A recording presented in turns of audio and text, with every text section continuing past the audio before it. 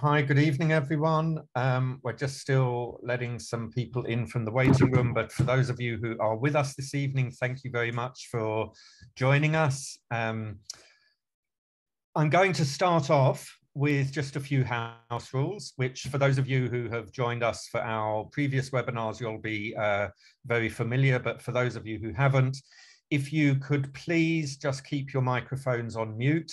This just ensures that there will be no audio interruptions to the evening's presentation. But of course, as many of you have already, please feel free to switch on your videos so that you can get a feel for who's in the meeting and have a bit more of a physical feel to the meeting. So welcome to you all this evening.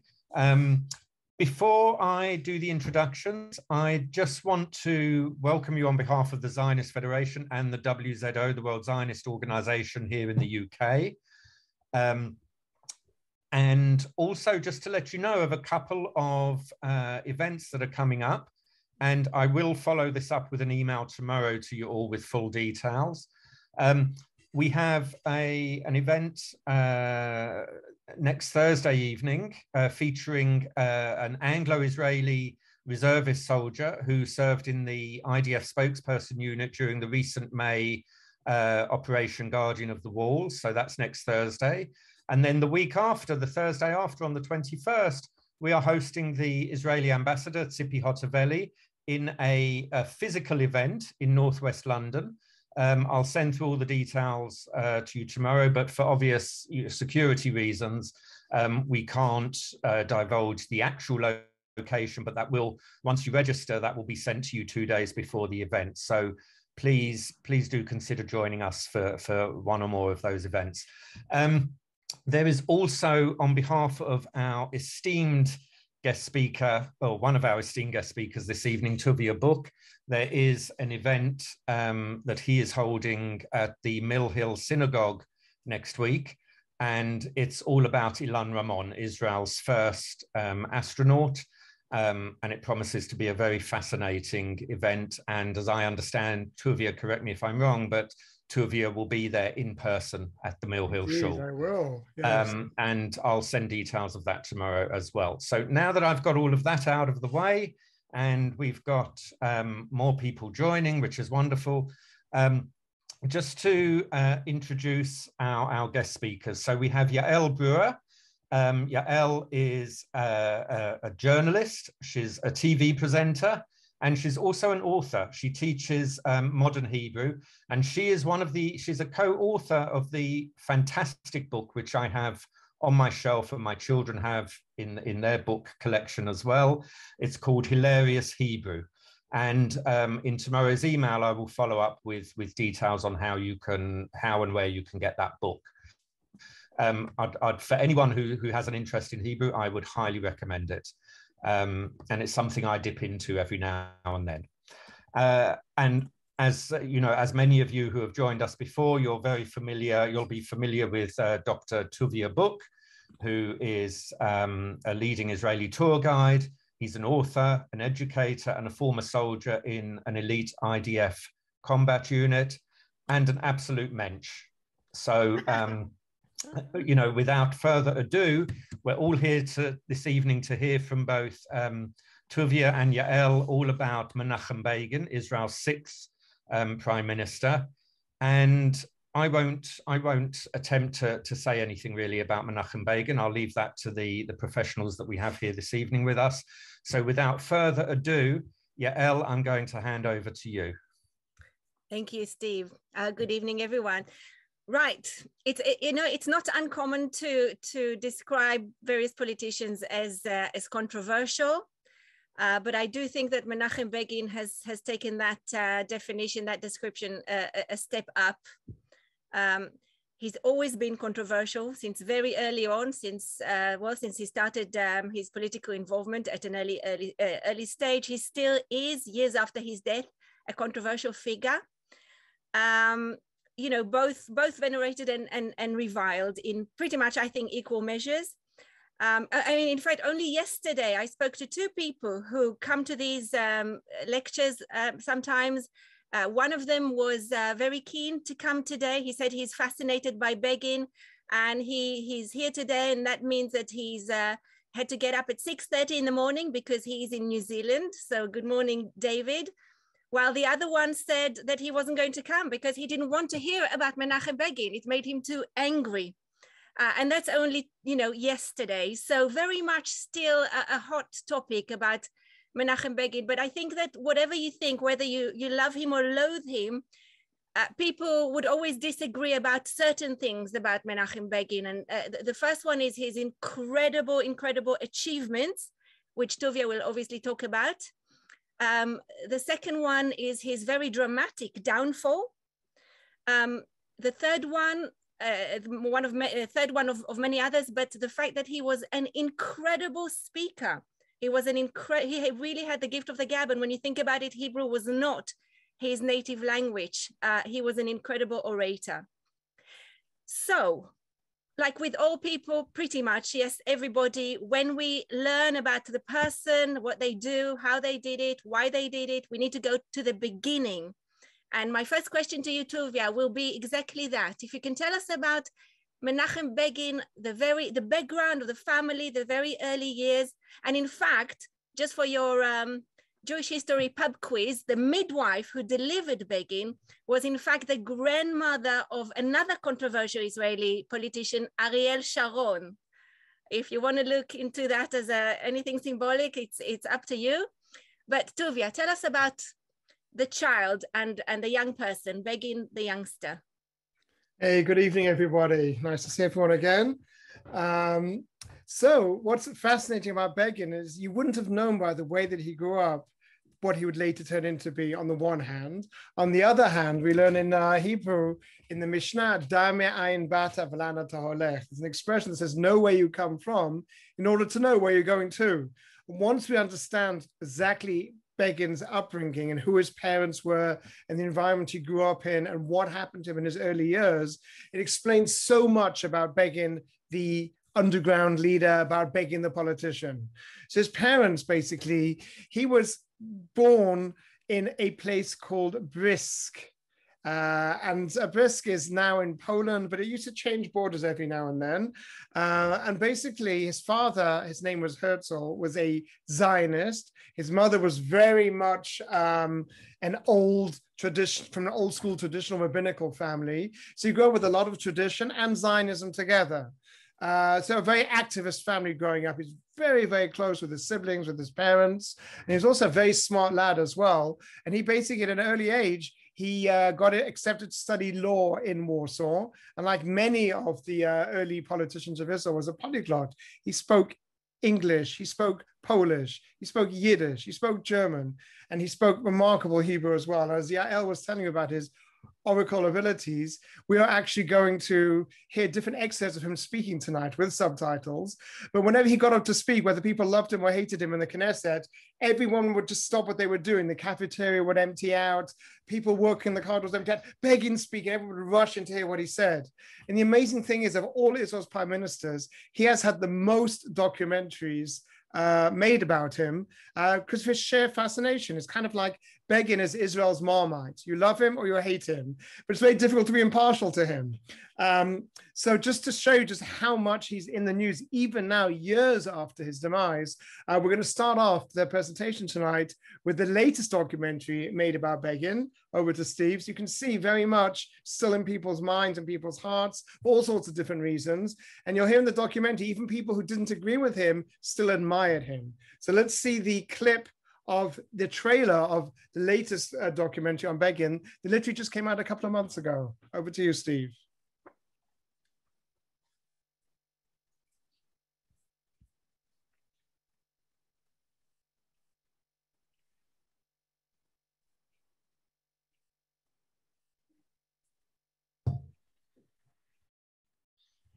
His whole vision for Israel was for Jews to come here, feel like it's a safe haven.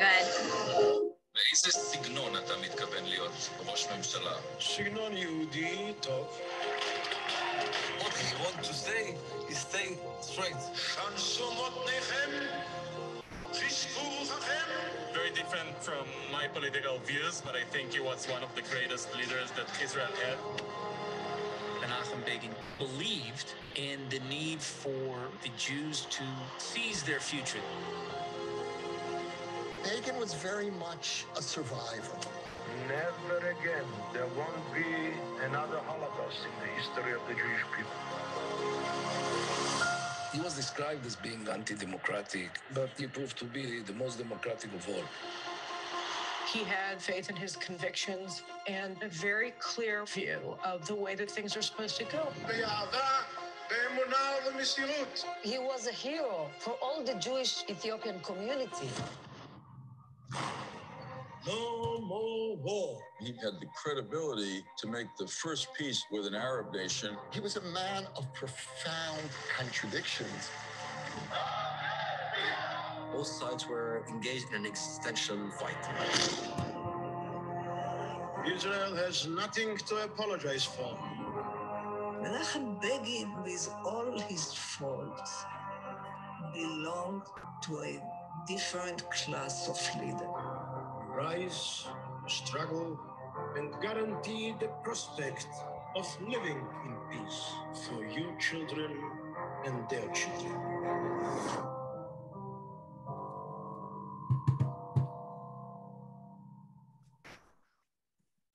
Okay, so you can see that even the youngsters today who didn't grow up with Begin, they've all heard about him, they've learned about him, they've studied about him, and he's just an incredible personality. If anyone's familiar with the book, The Prime Ministers, you'll notice that of all the prime ministers who are written about in that book, Begin is the one who's really garners the most amount of attention. And a lot of it is just to do with just how many things he managed to achieve in how many different spheres. But all of it started in his childhood, which again was traditional, but also very, very Zionistic. And in fact, at a very young age, when he was a teenager, he heard the great Zionist orator, Vladimir Jabotinsky, come and speak in Poland, and he was caught hook, line, and sinker. And while still a student as law, he became the head of Beitar in Poland, which was the youth movement of Jabotinsky. Yael. So, Tuvia, he started.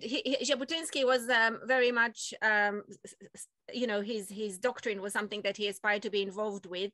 Tell us about his involvement and the circumstances that led him to escape from Poland, which is already an act that was or can be seen as controversial in itself.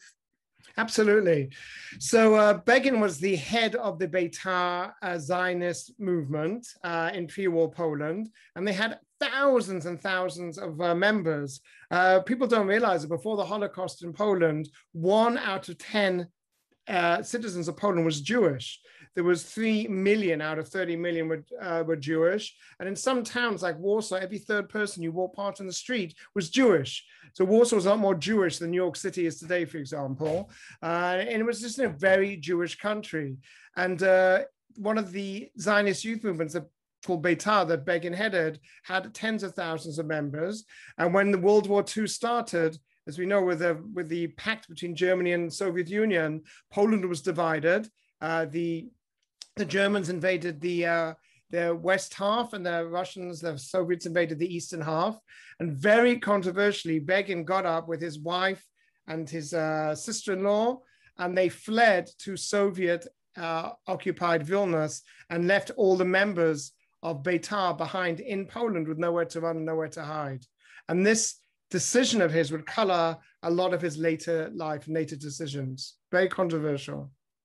And ironically, isn't it, that the Soviets actually arrested Begin for being a sort of British collaborator, which is ironic when you think about his relationship with Britain afterwards. Absolutely, yes. And I didn't mention his wife briefly. And I just wanted to bring her up again. Begin and Eliza, they had a very pure love. I've got this book over here written by Daniel Gordis called Menachem Begin, The Battle for Israel's Soul. It's a fantastic book. And in it, he describes how Begin met his wife. And this is what he wrote. Begin only took one break from his forensic political activities on behalf of Beitar for the purpose of marrying Eliza Arnold. He'd met the dark-haired girl in Galicia when he stayed by her family after a speech he delivered in the local Beitar chapter. The day after he met her, this is a quick move over here, the day after he met her, he delivered a note saying, "I saw you, my lady, for the first time, but I feel as if I've known you all my life." And really, within weeks, they were already engaged. And she was very much a pillar by his side throughout his entire life. Not only that, when she passed away, really, it was the end of Begin's life as well, which we'll get to later as well. But their love was pure, and their love was just absolutely a true fairy tale romance. Okay, so maybe we can now move to the next phase in their lives. They left Europe. He came to Palestine. He actually came to Palestine as part of the Polish army. But what happened there? Okay, so as you mentioned, he was arrested by the Soviets in Vilnius, ironically for belonging to a Zionist youth movement, put in a Russian gulag, and he wrote a book about it many years later called White Nights.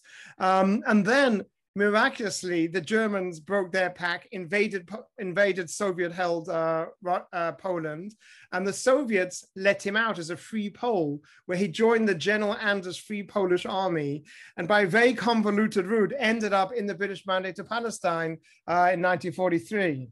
And when he got there, he was kind of a major celeb because he'd been the head of Beitar in pre-war Poland, and the underground movement known as the Irgun, the Etzel, were leaderless at the moment because their leader, David Raziel, had been killed on a mission fighting for the British. And he sort of stepped into that slot and he became the leader of the Irgun Tzva'i Leumi, or the Etzel, or the Irgun, or the IZL.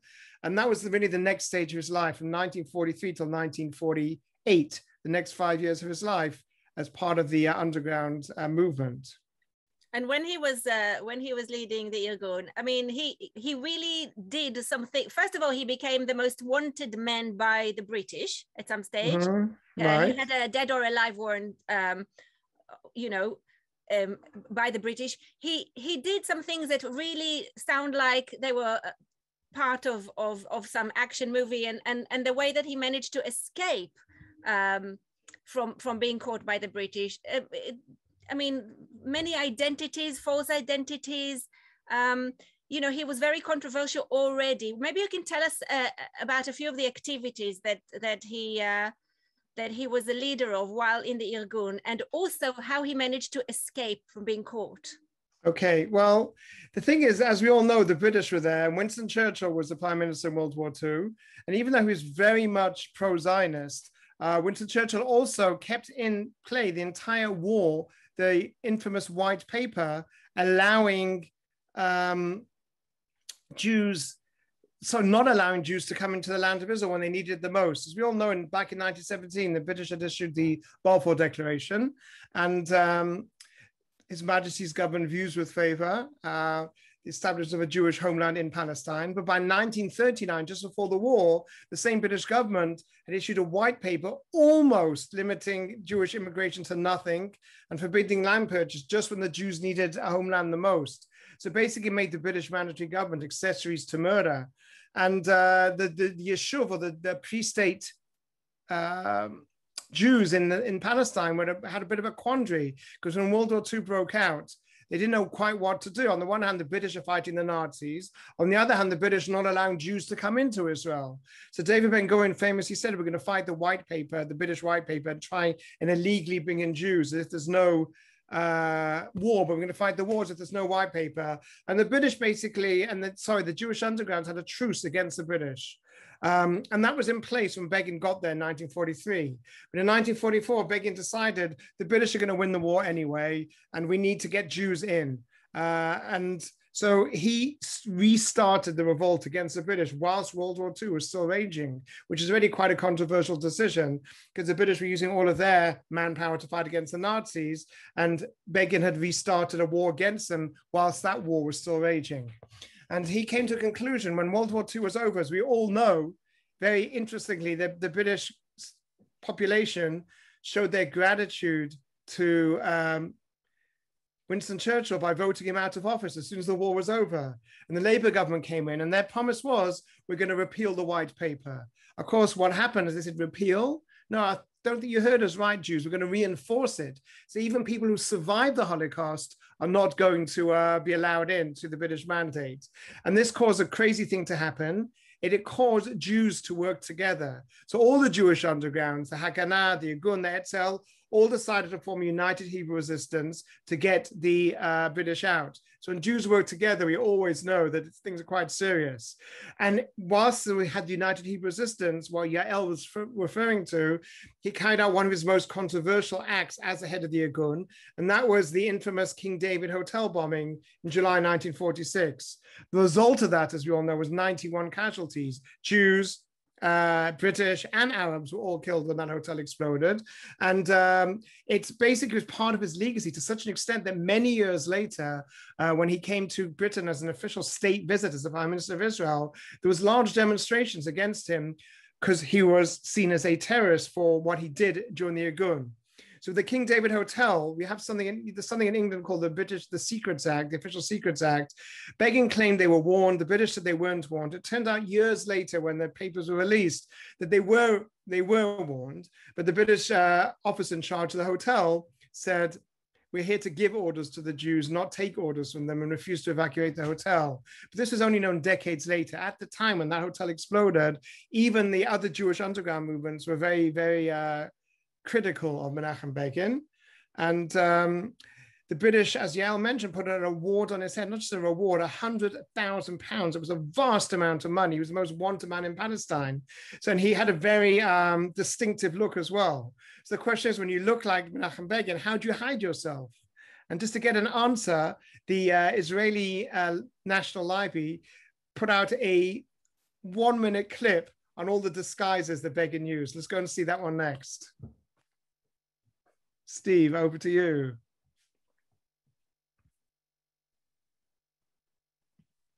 Steve, are you with us? Yeah, I'm with you. Just there you go. That's the right one. Yeah.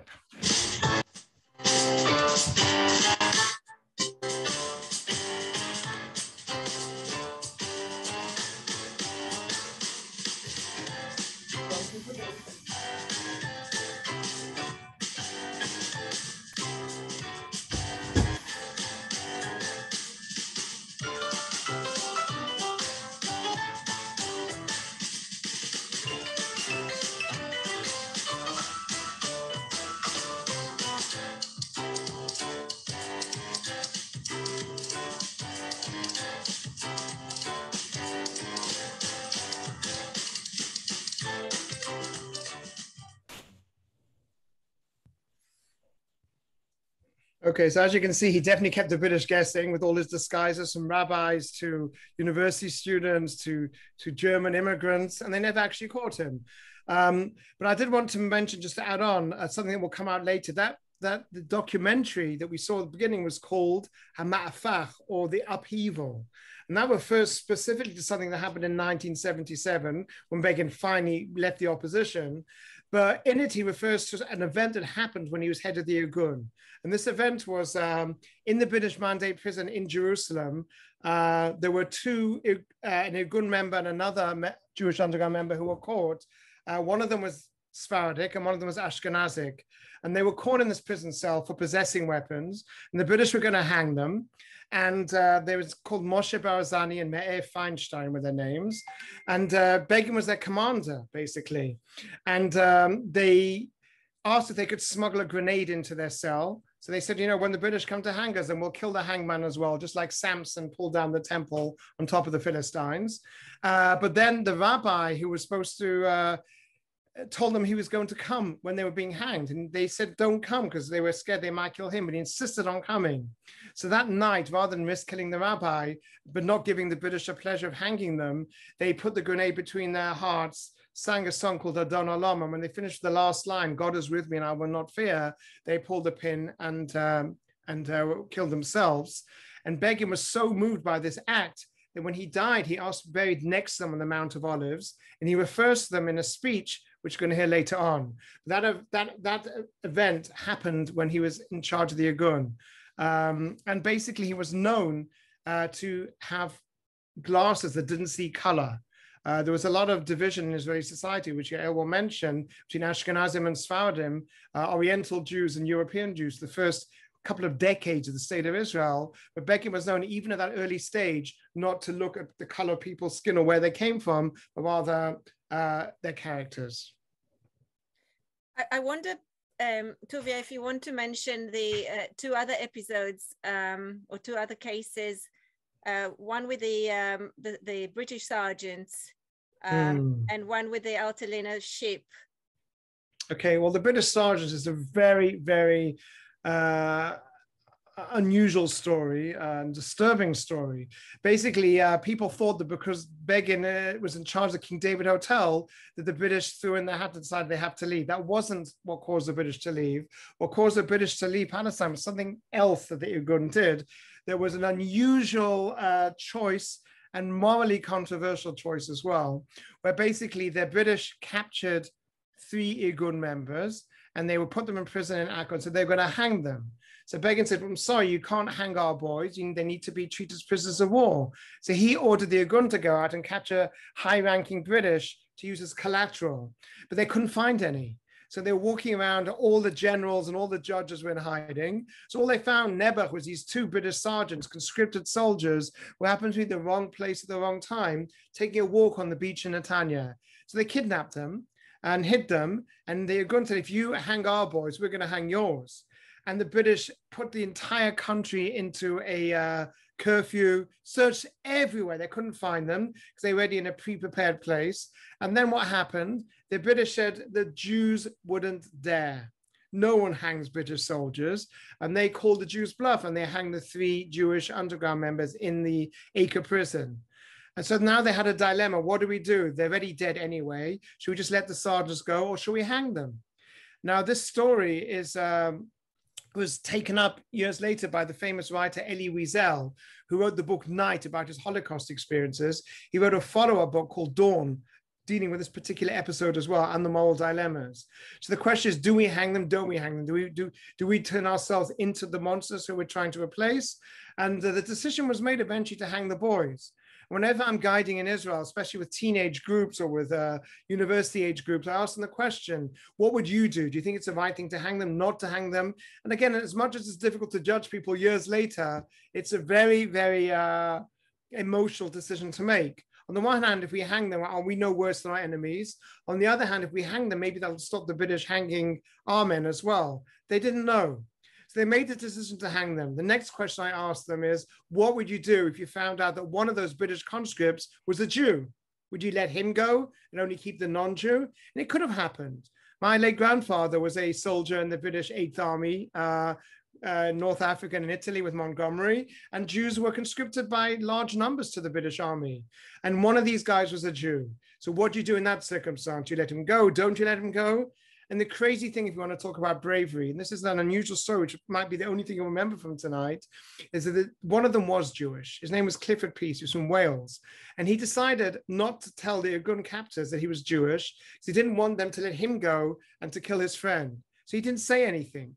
But when the Irgun hangman, for lack of a better word, was putting the rope around his neck, he said, Shema Yisrael, the last Jewish prayer that one says before one dies, praising God in Hebrew.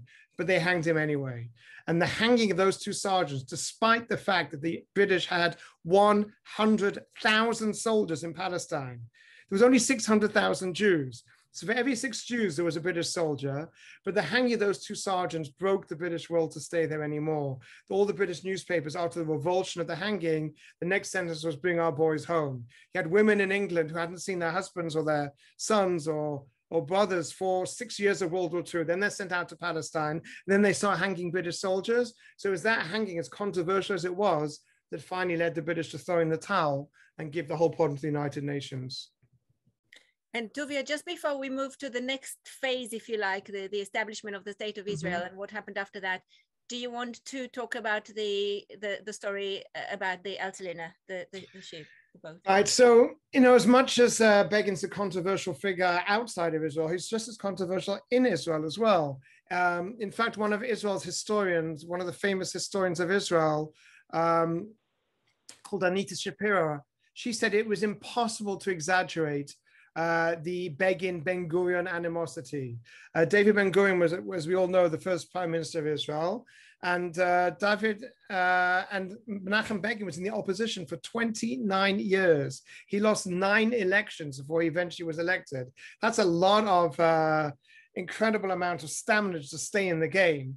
But it all started from the pre-state when there was 2 different ideologies in Israel. The Haganah was very much affiliated with the socialist side of Israeli society, and the Irgun which was a much smaller movement. There was about 30,000 members of the Haganah underground movement, and only about 3,000 members of the Irgun, but that was affiliated with revisionist Zionism.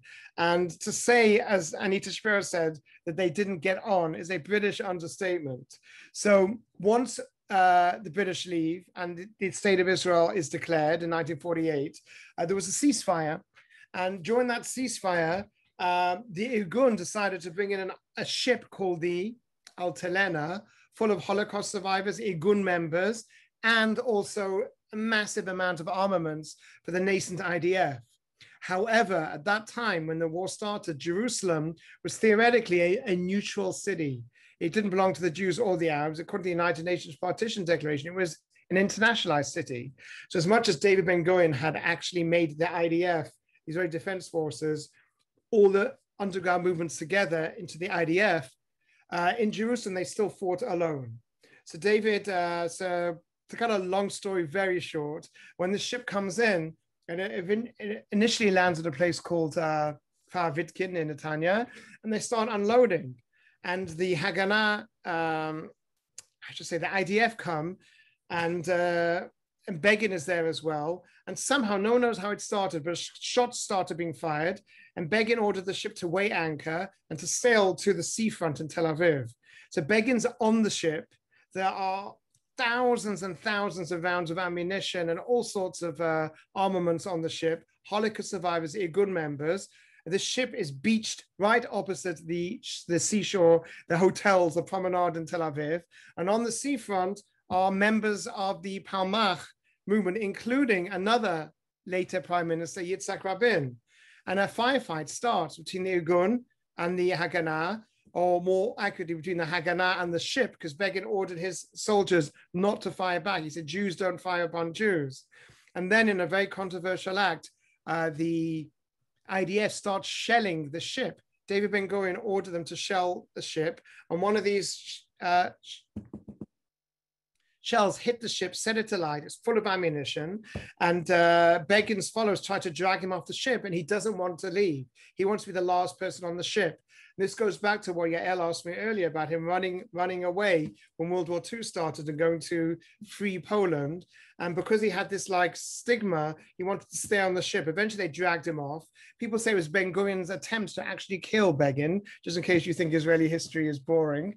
And Ben-Gurion later said, the cannon that fired on the Altalena should be blessed. And if there's ever a third temple, that cannon should be placed in the third temple. There's quite a strong hatred going on over there. And that kind of hatred and enmity is what colored Israeli politics for the next 3 decades. And very interestingly, when Ben-Gurion finally gets onto the seashore, he makes a very emotional radio broadcast. And he says the famous line in Hebrew, Milchemet Achim Leolam Lo. We will never have a civil war. And he forbade any of his followers from responding or fighting back against the Haganah. Wow. So, yeah, okay. Crazy stuff. Moving on, the establishment of the State of Israel, 1948. Begin becomes more of a mainstream politician, if you like. But as you said earlier, he was in opposition for so many years. I don't know 29 years. Yep. Yes, and you know it takes a special person to stay in that role for such a long time. But then eventually in 1977 something happens. I don't know if you want to say anything about the time until 1977, or shall we talk about the Mahapach? Okay, so just one thing I want to say before 1977, and that was something that happened in the early 1950s, also very controversial and very interesting, and that basically is the decision whether to accept reparations from Germany in the early 50s. And let's not forget, Israel back then had about 120,000 Holocaust survivors living in Israel. It's very raw. People walk. I even remember as a child walking around Israel and still seeing people with numbers on their arms and people speaking secular Yiddish, which is very much a dying language today. And it was very, very much in people's minds, especially Begin himself, who lost both his parents and his siblings in the Holocaust. And David Ben-Gurion was a very pragmatic man. And he decided that he was going to accept reparations from West Germany. And Begin led demonstrations of tens of thousands of people against this. And he was very, very very biblical about it. Begin had his certainties, and one of his certainties was that the modern Amalek, the modern enemy of the Jewish people, was Germany, and there is no compromise. Never let Amalek off the hook. Timchok et zecher Amalek. We've got to wipe out the memory of Amalek. And he asked questions like in the Knesset. He said to Ben-Gurion, "How much money are we getting for every dead Jew?" So it's a very biblical way of asking questions. And he made fun of the German word for reparations, which was wieder gut machen, which means make things good again. He says, how can you make things good again? They murdered my brother, they murdered my sister, they murdered my mother, they murdered my father. We should never accept money from Germany, it's blood money. And he was very emotional about it. And there were mass demonstrations in Israel, both for and against the more pragmatic side of Ben-Gurion, which said, listen, our population has just doubled in the first 4 years, went from 600,000 to 1,300,000, whilst fighting a war on all fronts. We need money wherever we can get it from. To Begin, who said, no, we need to stand on principles, not 1 cent. We don't want blood money. And there was riots outside the Knesset, windows were broken, tear gas was used by riot police, ironically made in Germany. And basically, from that moment onwards, Ben-Gurion, by the way, got through with a narrow majority to accept reparations. As you all know, who've been to Israel and seen all the Mercedes taxis. But from that moment on, Ben-Gurion never referred to Begin by his name. He'd always say, the gentleman next to the member of Knesset so-and-so, etc., etc. A lot of animosity and two very different worldviews, the pragmatic worldview of Ben-Gurion and the very ideological, almost biblical worldview of Begin. So that's just one instance I wanted to highlight from the early 50s. And then comes 1977 and everybody is completely shocked by the election results. Nobody expected that. Everybody, the polls, they showed that Labour was going to win the elections again, but they didn't. Begin actually won. Was it the ninth attempt? The ninth attempt after 29 years in opposition. I have to say, those who know me know that I'm particularly interested in language, and the then he was nicknamed Mr. Television, Chaim Yavin. He was Israel's definitive news presenter. He got the results moments before he had to declare them to the nation, and he literally revived a Hebrew word. He didn't want to say that there was a mahapecha, which means kind of revolution in Hebrew, because he thought that was too strong, perhaps, for the nation to hear. He didn't want to use the word shinoi, which just means change, because it was too weak. So he took the word mahapach, which kind of means reverse, but it wasn't a word that was used in Hebrew then. And that's how he started the news program that night. He said, ha-mahapach. And this word is known to this day as the day when Likud won in 1977. And everything changed. Do you want to talk to us about that, Tuvia? Yes, I mean, it was a real movement. It was a real, hold on one second. I'm just getting back to my screen here. It was a moment in Israeli history which no one saw coming. But on the other hand, was kind of inevitable, especially after the Yom Kippur War.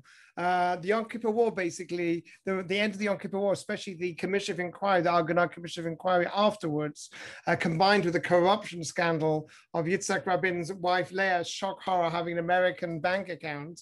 All these things together made people say, you know what, they've just been here for too long, the Labour government. They've been here for 30 years, and they talk about peace. We haven't actually made any peace with anyone else. And we saw with the Yom Kippur War that they're not infallible. They have a lot of hubris, and maybe, just maybe, this expression in Hebrew, Mashaneh Makom, Mashaneh Mazal. If we change the government, maybe the fortune or the future of the state of Israel will look slightly different. And one of the main reasons why Begin did win that election was people who've been very much marginalized by the elitist Ashkenazi Labour Party, with the Mizrahi Jews or the Oriental Jews, who'd basically been looked down upon because, oh, you don't appreciate Mozart and you don't have European educations. And those guys, the Mizrahi Jews, voted in their droves for the Polish man with the suit. And you might wonder, what was it about Begin that really, really attracted them? And basically, he was someone of the people. He was a man of the people. He didn't look at people by their ethnic background. He had a very Jewish way of looking at the Jews, and the North African Jews saw this Polish gentleman with a suit. That he came to visit them with a suit on, where the Labour government had come to visit with that famous open white shirt. They said, well, he's giving us respect. Look how he dresses. And they realized that he understood the importance of peoplehood. And he gave a famous speech, which we're going to hear an excerpt of, just before his second election, where he refers to, Yael mentioned she likes the Hebrew words. There's a Hebrew word, chach, which is, we don't hear too much these days, but it was a kind of a derogatory Ashkenazi way of talking about Oriental Jews. So Begin gets up in his suit and his Polish accents in Hebrew and gives a famous speech on the eve of the election that helped him win that second election as well. So on one hand is the Mizrahi Jews thought that here is a man who respects and honors them, and therefore they voted for him in droves. And also the traditional Jews as well saw Begin as a much more traditional Jews. They found that the Labour government was very anti-religion, where Daniel Gordis, who wrote this book over here, his original title for this book was going to be Menachem Begin, Israel's Jewish Prime Minister. But that title was actually nixed. But he did things that no head of state had ever done before. For example, once the surprise result came out and the Yavin coined that new word, mahafach, the first thing Begin did was he took out a kippah from his pocket. Now, I doubt any Labour government leaders had a kippah in their pocket. He took out a kippah from his pocket, put it onto his head, and said the Hebrew prayer, Shechianu, thanking God for keeping him alive to see this moment. A man deeply rooted in tradition. The second thing he did in that live TV announcement was he blessed his wife with a quote from the book of Jeremiah. His wife was always by his side. A beautiful story. And his first act as prime minister in 1977, which just shows how different he was, his way of thinking, than all the previous Labour governments, was, as many of you might remember, after the Vietnam War, there was this tragic situation of the Vietnamese boat people floating the oceans of the world with nowhere to run, nowhere to hide, no sanctuary, no refuge. Menachem Begin's first act as prime minister was to admit Vietnamese boat people to Israel and give them Israeli citizenship. Now, this is a very, very biblical thing to do. As we all know in the Bible, when it talks about Jews, it says, you were slaves in Egypt. That's how the Haggadah begins. He says, just as we were slaves and treated badly, we are also going to make sure that we show peace and justice to other people in the world. And it's not unusual today walking around Tel Aviv to see people looking very Asian, speaking fluent Hebrew, or descendants of these Vietnamese boat people who he enlisted. So people felt there was a new wind coming into Israel. And of course, what he did the next year really proved the point. So maybe we can talk about what happened afterwards. I mean, obviously, his main achievement would be the peace with Egypt. Mm-hmm. A very controversial thing that he did was to bomb the Iraqi nuclear plan. So okay. Let's talk about the peace with Egypt. Nobody before him, not from the more peacenik perhaps Labour Party, managed what Begin actually managed. How did that happen? Okay, so before we go into peace with Egypt, I just remembered in my mind, because we have, just like Blue Peter, we have stuff we prepared earlier in the oven. So we have some video clips we prepared earlier. And we actually happen to have one of the famous speech he made when he wanted to unite the Ashkenazi and the Sephardic Jews.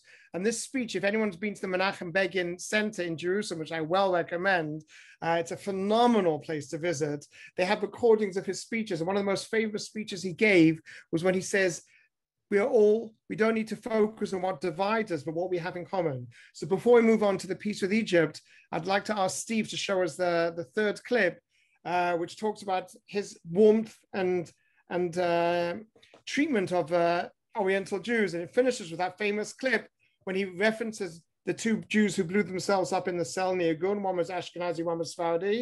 And then his last 4 words, there are English subtitles, tells you exactly the way he felt about Jewish peoplehood. So let's have a look at that clip before we move on to the Peace with Egypt. Steve.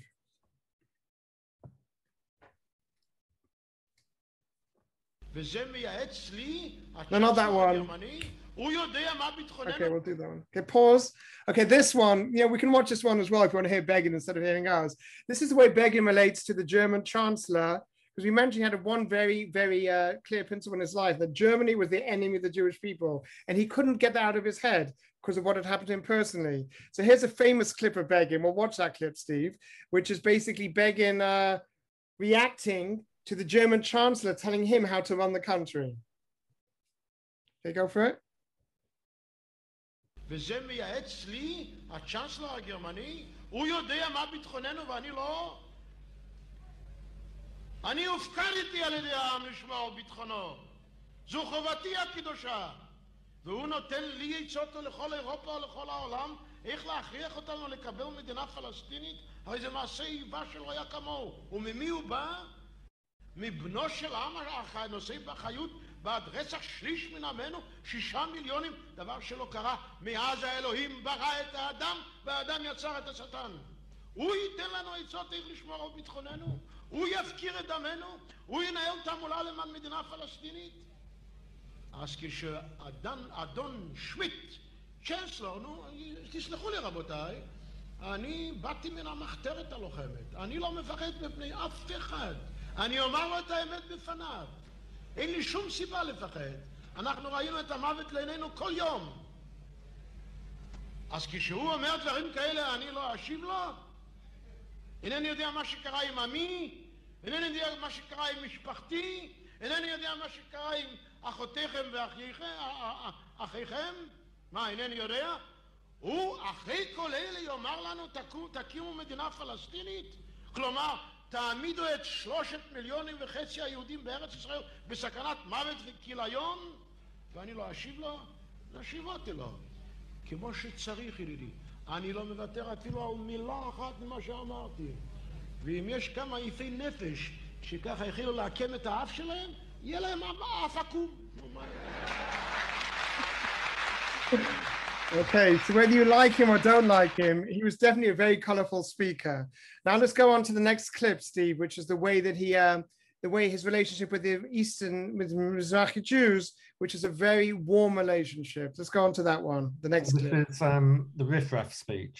Yes, the Riff Raff speech, yes. Okay. Here's a very different Begin. המצב עם אחינו בני עדות המזרח היה במשך למעלה מ-30 שנה כזה שהמפלגה השלטת במשך 29 שנים גילתה איזו מידה של התנסות מעל ציבור זה. ואני יכול לתת תוכחות רבות, אבל החשובות בהן הן דווקא האחרונות. למשל, דיבור על 2 תרבויות. מי שאומר שיש 2 תרבויות, אומר, התרבות שלי היא גבוהה מזו של זולתי. זו פגיעה חמורה. לא חסר בכלל שום דבר, אנחנו מאושרים, לא חסר שום דבר, תודה להם. מקווה שזה ימשיך בצורה כזאת. Sorry, Tuvia? The subtitles there, you have to make it a bit smaller so we can see the subtitles. You got it? No, there don't seem to be any subtitles. It doesn't matter. I think the main thing is the bit that we saw was the main thing. Let's just skip right to the end where he gives the speech. The very, very last, like 20 seconds. Yeah, this here.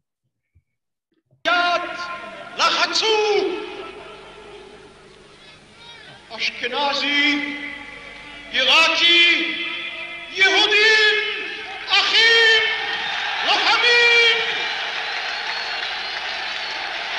Okay, that's enough. So basically, yeah, so when he finishes off his speech, he says, it doesn't matter if you're Ashkenazi or Sephardi, we're Jews, we're brothers, we're fighters, we're all one thing together. So basically, he has this very charismatic way of talking, expressing himself, very biblical terms, right? He also uses, as Yael will be able to tell you, like an old type of Hebrew as well. We call it Ivrit Shel Haaretz, very good Hebrew, and a lot of biblical allusions, which explains what you mentioned earlier, which is very interesting. So you think, wow, here's a very right-wing person. You heard what he said about the Palestinian state. We'll never do a Palestinian state. We're all one together. The Jews are the most important thing. And yet within a year of office, he does what 30 years of Labour government did not do, makes peace with number one enemy of Israel, Egypt. The irony is just it's incredible. When for 30 years, the left of center parties Israel talked about peace all the time, but it couldn't do anything. Within a year of office, Anwar Sadat is landing in Israel and addressing the Knesset in Jerusalem. And you need to ask yourselves, what was it about Begin that could enable this to happen so quickly? I remember as a child watching Sadat land in Israel, something we could have never thought possible. Who would have thought that the head of the state of Egypt, that just 4 years earlier been trying to wipe out the Jewish state in the Yom Kippur War and tried to wipe out the Jewish state in 1948, the largest Arab country, the head of that state would be addressing the Knesset in Jerusalem, and peace will be carried out with Egypt and Israel, which, as we know, opened up a whole Pandora's box of peace treaties, followed by Jordan, followed recently by the Abraham Accords. All that started with Egypt, and without Egypt, none of that would have been possible. Tuvia, I'm aware that we want to allocate a little bit of time for some questions. So maybe it's not going to do it any justice, but maybe in literally a minute or two, you can say something about the dramatic downturn of Begin. Okay, so when Begin was in power, he had something called the Begin Doctrine, which was never again, means never again. If the state of Israel is ever threatened, Jews are ever threatened, as long as he's in power, that's not going to happen. That's why he ordered the bombing of the Iraqi nuclear reactor in 1981. And that's why in 1982, when Israel came under intense artillery fire from the PLO in Lebanon, and the Israeli ambassador in London, Shlomo Argov, was shot and critically wounded, Begin said enough is enough. Never again means never again. We have a Jewish state. And he basically okayed the Israeli army, the IDF, going into South Lebanon to clean up the PLO bases. What happened next is what led to his downfall. All of Israel's wars until the First Lebanon War have been very popular wars amongst Israelis because they were all seen as wars of survival, wars of necessity, milchemet kiyum. Without the war, there wouldn't be a Jewish state. Without the 48 war, the 67 war, the 73 war, they were all accepted across the spectrum. And initially, when Israel went into Lebanon back in 1982, it was understood why Israel went in, just the same reason Israel reacts to missile fire from the Hamas terrorists in Gaza, because no sovereign state should or would accept its own citizens being under constant missile barrage. The problem is, once they were in, the initial plan was to go into the Latini River, which is about 20 kilometers north of Lebanon, clean up the PLO and come back. If that would have happened, then Begin might have stayed in power for many more years. The whole history of the Middle East might have been different. What happened next was that the defense minister, Ariel Sharon, told the IDF to keep on going right into Beirut. And Lebanon became Israel's Vietnam, where the troops got bogged down in Lebanon and stayed basically in South Lebanon until the year 2000. I myself served in Lebanon. Any IDF combat soldier had tours of duty inside Lebanon. And anyone who tells you they weren't scared in Lebanon, they're either stupid or lying. It was a petrifying experience to be inside there, walking around with a loaded gun and never knowing who's going to attack you. And many Israelis started asking, what are we doing there? And when Begin was in power and they went over the Latini River and kept on going to Beirut and got bogged down, protesters would stand outside the Prime Minister's office in Jerusalem, and every time an Israeli soldier was killed, they would add the number onto the list. And he just saw all these numbers growing and growing and growing, had a deep love of the Jewish people. He was also by that time, quite physically frail as well. He'd broken his leg, he'd had a lot of health issues, and both him and his wife were getting on in years. And that combined with apparent lack of knowledge, exactly what his defense minister was doing, caused a lot of uncertainty in Israel. And also with Begin himself, he wasn't quite sure exactly what was going on, so it seemed. And the straw that broke the camel's back, obviously, was when he went on Washington, D.C. for mission. And when he went to speak to the American president, on the way there, his wife, who was in hospital, given him her blessing, she passed away. And once his wife, Eliza, died, he just kind of lost the will to be there, to be in public anymore. And ironically, the man who spent 10 years of his life hiding from the British, spent the last 10 years of his life hiding from the Israelis, and lived in total seclusion, was never seen in public except for twice a year to visit his wife's grave and to visit the doctors. And so really the Lebanon War and the death of his wife caused this fiery orator, this brilliant Zionist, this passionate man to spend the last 10 years of his life in total seclusion. Okay. Steve, we have just a few minutes. Do you want to present questions to Tuvia from the chat or from a list that you already have? Yeah, so I'll just put some to Tuvia now. Tuvia, can you referred earlier to revisionist Zionism? Someone's asking in the audience, can you please explain the meaning of that? Okay, so Jews, as we know, 2 Jews and 3 opinions, or as the Bible says, Shivim Panim Torah, there's always different interpretations.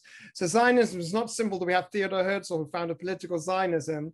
Within a few years, was different breakaway forms of that Herzlian Zionism. One was called cultural Zionism by Ahad Ha'am. One was called labor Zionism. One of its big proponents was A.D. Gordon, which is a socialist Zionism based on working the land. And one was religious Zionism, where modern, what we call Mizrahi Jews, wanted to combine being religious and being Zionist. And their leader, of course, was Rabbi Koch. So they had these 4 forms of Zionism. If that wasn't enough, along comes Zev Jabotinsky, 1880 to 1940, and he says, no, none of you guys have got it right. We need a different type of Zionism. We need to revise Zionism, thus the name revisionist, and we don't want to take these compromises by the British and making our homeland smaller. We want a homeland on both sides of the Jordan River, and the only way to achieve this is by military struggle. So the logo of the Irgun was taken from the revisionist Zionism, which is very militant Zionism, but they literally had a hand clenched holding a rifle on top of both sides of the Jordan River, and 2 words in Hebrew, rak kach, only thus. We will only get a homeland if we don't rely on the pity of our host nations. We Jews need to stand up and fight for it. We need to fight for it with honor. And their concept was called hadav, honor. And that was basically very different from the socialist philosophy, the Haganah, which was Haflaga, which was restraint. If we're attacked, then we will defend ourselves. The Irgun was, no, we're going to go out and attack the attackers before they attack us. It was much more militant. Okay? Thank you for that. Someone else has asked here, why did Begin resign? He resigned for 2 reasons. One is he literally, once his wife died, his spark just went out of him. They were so incredibly close. They were inseparable. Once she died, he just basically lost the will to serve the public anymore, and his own weaknesses. And also, he was a confused man by the end. He didn't quite understand what Ariel Sharon was doing. There was the Sabra and Shatila massacres in Lebanon. There was all sorts of things going on, and he wasn't clearly in the picture. And if you look at him as his fiery orator days, you look at him at the end of his life, it's a total contrast of a human being. He was spent, he was a shattered human being, and he'd given everything for the country to such an extent that when he did resign, he didn't even have a flat to live in, because $1 million he got for winning the Nobel Peace Prize, he given to charity. He did everything he could for his country, and his friends had to buy him a flat to spend the last 10 years of his life in seclusion. So he basically just lost the will to live, and he was absolutely shattered by the casualty rate of the Lebanon War. Interesting. Okay. Another question here. At one point, Begin asked Ben-Gurion to return to office. Could you shed some further light on that? Yeah, that was just before the Six-Day War. If any of you were around, it looks like some of you were. I wasn't even a twinkle in the milkman's eye. But back in May 1967, people thought that there was going to be a third Holocaust. You know, it was really bad. You had all of Israel's enemies all on all the borders. The rhetoric coming out from Egypt and from Syria didn't leave much to the imagination. We're going to finish off Hitler's job. We're going to throw the Jews into the sea, etc., etc. It's going to be a momentous massacre. In Israel, there was panic. They were digging up graves in parks, mass graves. And in May 1967, there was a very much a fear among the nation. And the prime minister at that time was Levi Eshkol, some of you might have heard about earlier, who wasn't known to be a charismatic, dynamic speaker, especially in an address he gave before the war when he started stuttering and stumbling because he couldn't read his script properly. And so Begin realized, as much as him and Ben-Gurion had a tremendous animosity, Ben-Gurion was with one person who now was living in retirement, by the way, down in his kibbutz, that could unite the nation in this time. And he said, more than anything else, more than me, it's more important that the Israelis get united in this time of crisis. And he called on Ben-Gurion to return to public office, which he didn't. But after that, Ben-Gurion said, if I would have known Begin better the way I know him now, maybe we wouldn't have had all that hatred. So that was it, just before the Six-Day War. Pivotal moment. Another question here. What was the relationship between Begin and the Lehi Stern group? Yeah, well, what people don't understand is just how small the Lehi or the Stern group was. I mentioned there was 30,000 fighters in the Haganah, 3,000 fighters in the Irgun, and the Lehi only had about 300 members at the top. And they broke away from the Irgun. Even according to the standards of the Irgun, these guys were like crazies. When the Irgun and Haganah decided, when the war broke out in September 1939, they were going to have a ceasefire with the British, the Lehi not only said, we're not having a ceasefire, we're going to carry on fighting the British, they also started secret negotiations with Mussolini's Italy. Like they were like totally off the spectrum. So there wasn't very warm relations at all. Everyone considered them to be outsiders. And then literally, there was just a couple of hundred of them. They just get a very bloated perception because of how controversial they were. Mm-hmm, mm-hmm. Okay. So I think that brings us to the end of questions submitted here. But I understand, Tuvia, that you have some questions that were sent through to you. Oh, that's a good one. Let me find those ones. You can just talk quietly amongst yourselves whilst I just pull those up. Yeah, someone sent some questions in earlier, which I will just rustle up in 1 second. Meanwhile, Yael, what would you like to add about Ben-Gurion, about Begin's legacy whilst I look up these questions? No, I remember Begin. I remember actually a lot of comedians who copied and imitated his the way he was talking, because what you have to remember is he was of a generation that was disappearing, and the Hebrew that he used was it was amazing, but it was very un-Sabra, un-Israeli, not a new generation Hebrew.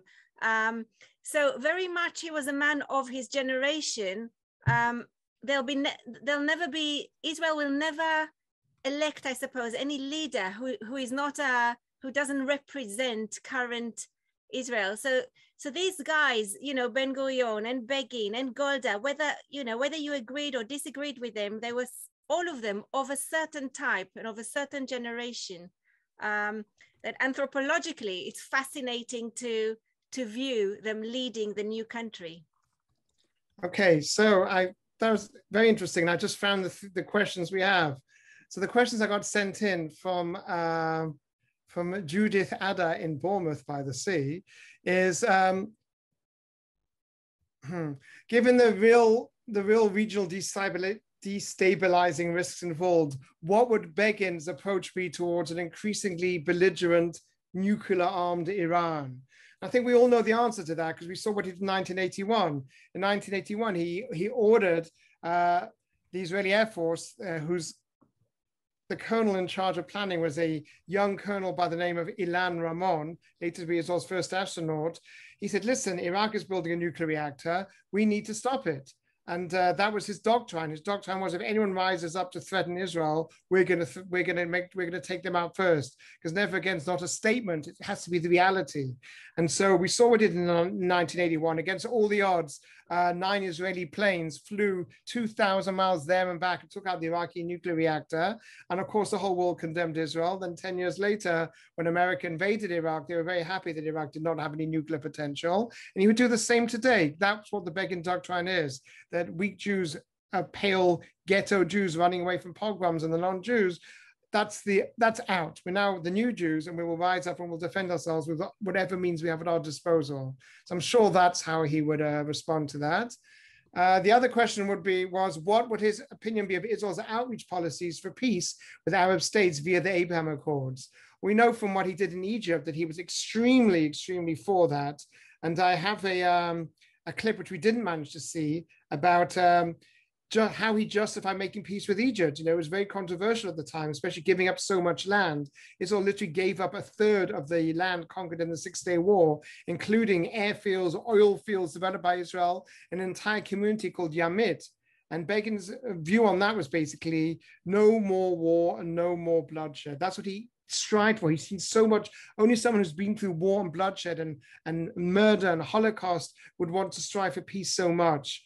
And that's what he said when he got the Nobel Peace Prize in Sweden. He read from the book of Isaiah, they will beat their swords into plowshares. So on the one hand, he was very much a proponent of peace with our neighbors.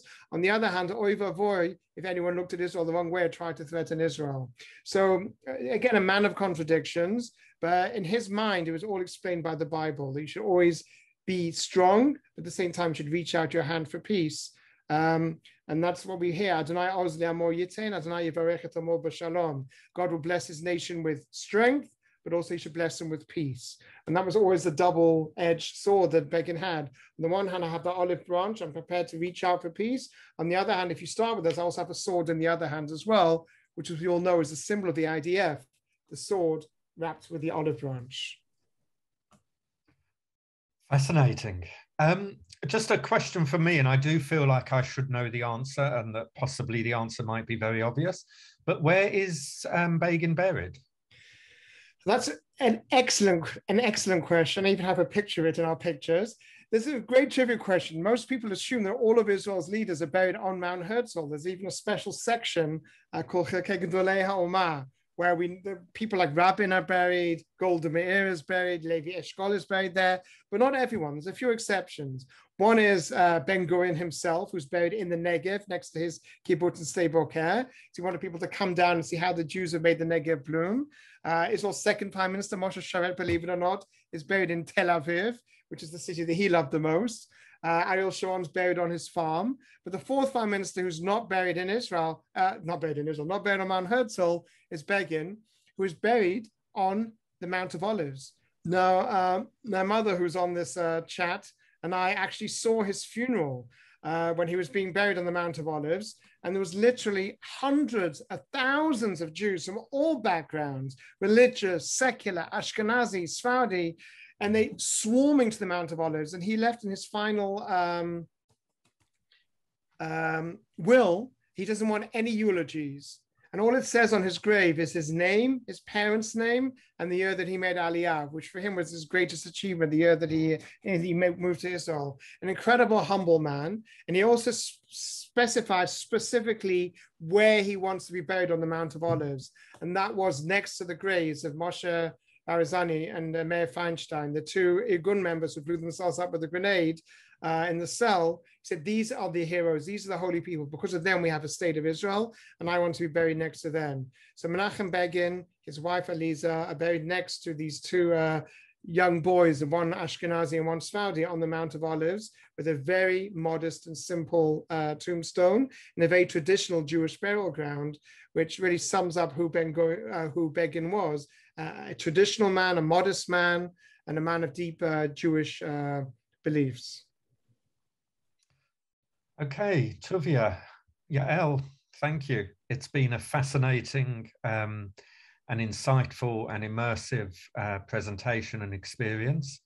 To everyone who's joined us, thank you again on behalf of us, the Zionist Federation, and of the World Zionist Federation here in the UK.